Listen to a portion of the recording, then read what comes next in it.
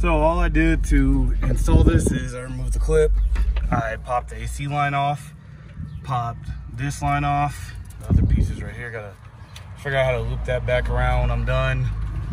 I used my good old Ryobi with a cutoff wheel. You measure 13 inches from here to here, then you cut down, and yeah, that's it so far. So I made the hole a little bigger. I took off the flap. I was gonna leave it, changed my mind. In the process, I did break this line. I believe it affects my cruise control and my AC. I don't know. I just know it was unplugged one time and my AC wasn't working right, but I bent this down. I'm gonna go to AutoZone later. Probably get a little piece of hose that can go from here to here. And I need a piece that can go from here to when the kit's installed. I'll show more pictures.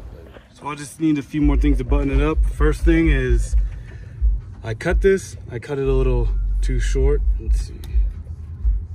I want to get a longer hose that connects from here to here, just so it can be more secure.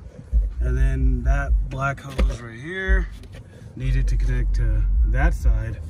But overall, easy, simple. I'll show a video of the final.